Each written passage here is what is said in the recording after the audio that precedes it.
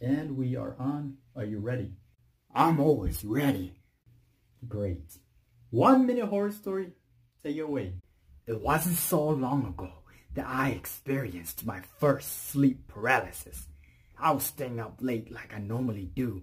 Then around 3 a.m. I started to feel sleepy. My eyes were struggling to stay open. Then I sensed someone standing outside my bedroom door. Then my door opened even though I locked it, and this shadow figure entered my room.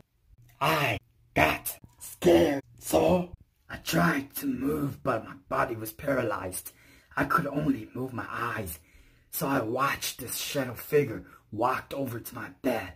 It just stood there at my bedside looking down at me, I guess. I was scared, but I couldn't do anything.